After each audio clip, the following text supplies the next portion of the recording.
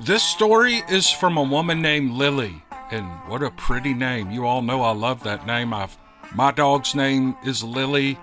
The character I write about in a fictional podcast, his name is Lily. His dog's name is Lily. I don't know why I like that name. I've just always liked it. So thanks, Lily, for sending this story, but let's see what she writes here. It's pretty exciting. I know everyone says that their stories are true. I believe some of these stories are true because I have one of my own to tell you about Bigfoot and an encounter that I had. I was 5 years old when this story took place. Yes, I can remember things from that age because it still haunts me to this day. At the time, I had never heard of Bigfoot and I didn't know anything about him. My family and I were living with my grandparents in their house in Porter, Texas, which is about 30 miles north of Houston. This happened in 1967, and there was a population of maybe a little over 300 people. We had no TV at my grandparents' at this time. All we had was a radio, so most of the time we were outside playing. One night we were all sitting in the living room listening to my papa play his harmonica, and I had to go to the bathroom. Well, I went in and did my business, and as I was about to leave the restroom, I heard a noise at the window, which was to my left. I had to look up to see the window because it was taller than I was. When I looked up, I saw a giant hairy face looking back at me through the window. Well, I screamed as loud as I could, and everyone came running to see what had happened. I told them that there was someone looking at me in the window, and my papa and my father and my older brother grabbed their guns and ran out back to see whoever was outside. They came back after a little while later and said that they didn't find anyone out there, and I told them that there was someone there, but no one believed me. The next morning, they took me outside, and they said there was no way anyone could have been looking through the window because it was too high for anyone to look in unless they were standing on something to see, and there was nothing around for anyone to stand on. There were no footprints either. It was built 3 house blocks high off the ground, which is pretty high, and the window for the bathroom was another 6 feet higher than that from the house blocks. I know what I saw that night, and it took me a long time before I could go in that bathroom by myself again. I remember the face that I saw that night. The window was like a medium-sized window, and the face covered almost the whole frame. Its face was hairy, but not all of it was covered in hair. You could see around its eyes and its forehead, and its nose was big, and it was kind of fat, but not like a gorilla. The hair that I saw looked dirty and matted, and its skin was dark, but I'm not sure how dark it was because it was nighttime. Then in 1976, my papa passed away. He passed away in that same bathroom that I had seen the face in the window. Everyone thought that he had had a heart attack. A couple of days later, I overheard my grandmother telling my mother that the coroner said that he did not die of a heart attack and that his heart was fine, and he said that he had been scared to death. So I knew that Bigfoot had come back to the house, and I'm now 60 years old. I do not tell anyone my story because I was made fun of as a teenager. Oh my gosh. Number one, girls are modest. They don't, someone peeking in a bathroom and they're, I don't want to get into that, but that happens. And to be a little 5-year-old girl and look up and see this giant face in the window I can see where it scared her to death. And then this thing about her papa, oh my goodness. The doctor actually said he was scared to death. I mean, this all comes together when she's 60 years old. It's such a good story. It's a heartbreaking story, but it's really good, Lily, and I really appreciate you sending it. It was a good one to share. I'm not going to say it was a great story. It was a great story, but you kind of know what I'm saying, don't you? Don't you? All right. Thank you, ma'am, for sending it. All right. Thanks for joining the podcast. It's been a little over a week since I put one out on Dixiecryptid. I have 2 stories in this podcast. I hope you like them.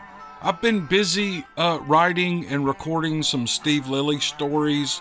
Matter of fact, there are two brand new stories, number 14 and number 15, up on the Steve Lilly channel. If you haven't heard any of those stories, I recommend you start at number 1 and just listen, kind of figure out who he is and what he's doing and what his crew's doing. But if you have listened before and you're familiar with the podcast, 13, 14, and 15 are consecutive stories. In other words, they're kind of continuations of each story. And so if you haven't listened to those, jump over there and look at it. I'll put a little link in the description, maybe put one on an iCard. Anyway, I just wanted to tell you that I enjoyed writing the last two, and I'm in a writing mode right now, but I also have a lot of work to do in my regular job, so some of these podcasts on Dixie may be just a hair shorter than they normally are, but I'm going to try to keep up with everything, because I love doing this, and I appreciate all your nice comments and your encouragement. That's enough of me talking. Let's jump into these stories. All right, here we go.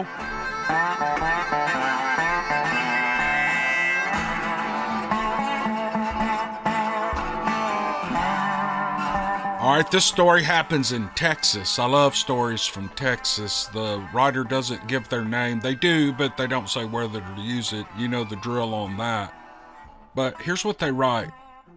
I grew up on a cattle ranch in East Texas.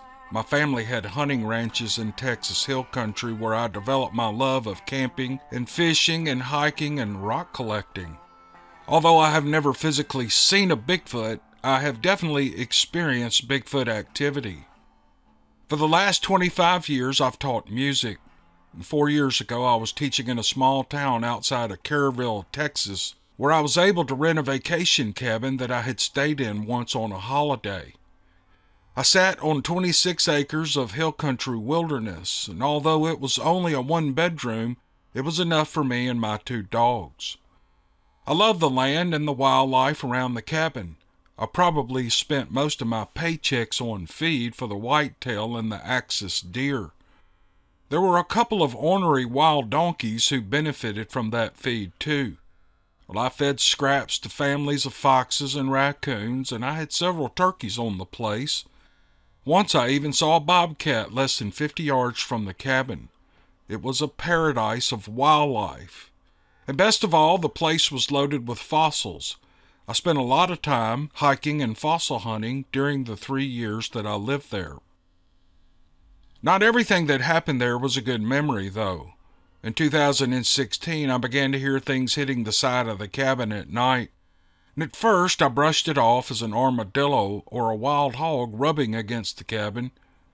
And then one night, I was lying in bed watching TV with one dog lying beside me and the other one asleep on the floor, and something slapped the wall next to the bed so hard that it rattled the pictures.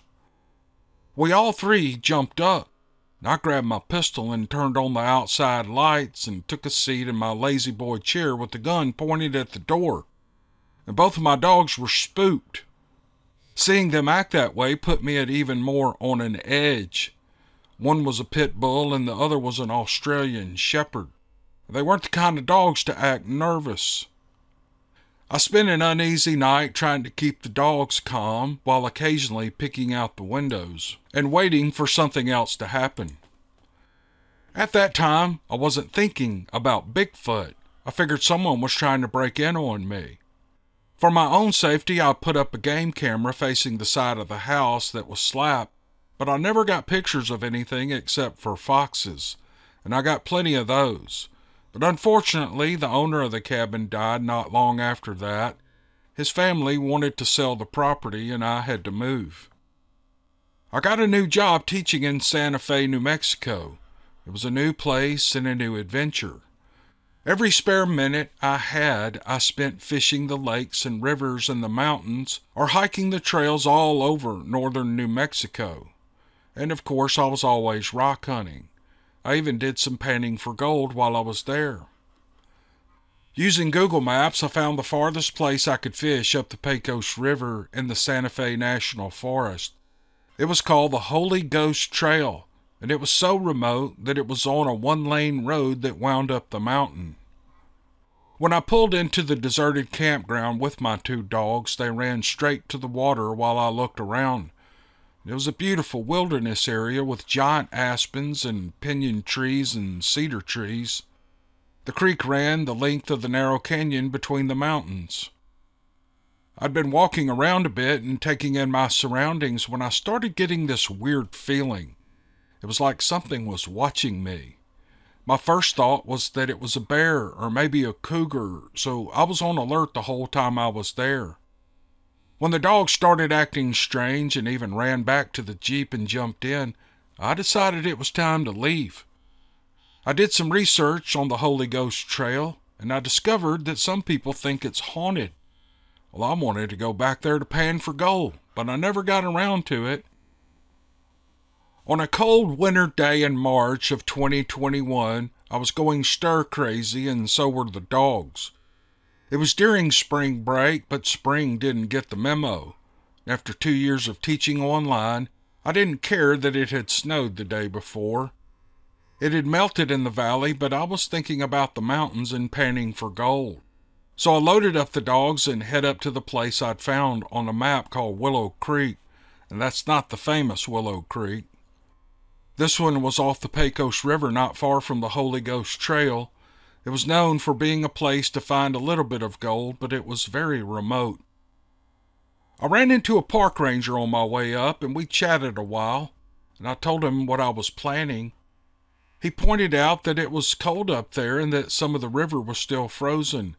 I said I still wanted to go have a look around, so he pointed me in the right direction, and I headed off. The farther I drove up the mountain, the more the trees felt like they were closing in on the road. The creek formed a valley that I was driving through, and even it seemed to be smothered in the forest. There was no one in sight when I pulled into the small parking area, and the dogs jumped out and headed straight for the water while I took a moment to enjoy the scenery. It looked like a Christmas card. There was still snow on the ground and in the boughs of a lot of trees, and the river was about 8 feet wide and frozen, and behind me was a patch of trees, and behind them the mountain went straight up. It was the kind of place that can make you feel like you're the last living soul on earth. I walked the bank of the creek in the hard snow until I noticed a large set of footprints that looked like they were frozen beneath the ice. Well, I followed them for 30 yards or so until they crossed into the creek, and then they disappeared. As I walked alongside them, I took note of the fact that I had to make 2 giant strides for each single step of the tracks. I stood there and took a closer look at them. The toes didn't show up very well. Where they did, they looked short. As I stood there, the hair on the back of my neck began to stand up, and I glanced over at my dogs and saw that they were staring into the brush. I knew I didn't want them to go in there, so I called them back to me. Then I did a 360-degree turn, looking all around me for whatever made those prints. "Come on, dogs," I said, and I went back to the truck. After I loaded the dogs, I got out my camera and I dug out a tape measure, and then I went back up there and I measured the prints and the strides. The tracks measured 16 inches long and 4 to 5 inches wide, and the strides were 4.5 feet between each step. I took a few pictures with my foot next to them. My female dog wouldn't stay in the truck. She came over and started walking around the prints, not straying far from me. That was when I started to get a really weird feeling again, like something was watching me. I was so spooked that I decided it was time to leave. I didn't take the time to video the stride along the river. It's something that I now regret. I believe I was recording Bigfoot tracks that day, and until then the thought had never crossed my mind. I had been all through the mountains all my life, and Bigfoot wasn't supposed to be real. And when I got home, I did some research and I found out how wrong I was. To my surprise, there have been a lot of sightings all around my area and in the areas where I'd been remote hiking for the last 2.5 years. And it left me with a lot of questions for which I needed to find answers. I learned that the year I had the cabin slapping incident, there was research going on 8 miles from where I lived. I went back and looked at the trail cam footage again and discovered something hiding in the brush in some of the footage. In another spot, the fox is there, and in the next frame, it's gone. I can make out a face in some frames. It isn't clear until it blinks. In New Mexico, I discovered that Willow Creek, where I found the tracks, is at the bottom of Elk Mountain. That's where a hunter went missing and was featured on the Missing 411 The Hunted series. Was all of this coincidence? I don't know, but I tend to believe that something is out there, and I believe it's Bigfoot. I sent the photos that I took that day to Cliff Barrickman of Finding Bigfoot fame and Dr. Jeff Meldrum. Both had the same reaction. Video footage will have provided better evidence. The pictures I sent were inconclusive, but it doesn't matter. I know what I saw that day. I just moved back to Texas near Corpus Christi, and they say there are some sightings around here. And I'm more prepared now when I go into the wilderness. I definitely carry a firearm and I pay close attention to my dogs, and I'm always ready for a new adventure. Oh, that's so cool. That last sentence just gives me a little peek into this woman's personality. She loves new things. She loves being, she might be a bit of an introvert, and she loves being out in the wild alone with her dogs and just looking around and taking everything in. And she notices things that are different. She gets these senses when she's out there. Probably not every time, but at least in the areas that she described. She gets a sense that something is going on around her that she can't see, but she knows it's happening. And I think that's good intuition. I don't know. I've never had that feeling. I've never had that feeling. Every time I go in the woods, I'm just like, oh, that's a cool tree. That's a cool bird over there. And I never get that sense. And maybe that's because there's no cryptids around where I live. But anyway, I love this story. I love this lady's spirit. I'm so thankful she sent this story in. So thank you, ma'am, for sending it. I think that'll wind this up. A little bit shorter of a video than normal. And the next few may be that way, but I'm still going to be cranking them out. I got to work, y'all. I'm trying to make a living. I'm getting close to retirement. Anyway, y'all, I'll quit yakking. Have a good week. I'll have a podcast up in the next couple of days. I hope you enjoyed this one, and we'll see you on the next one. Thanks.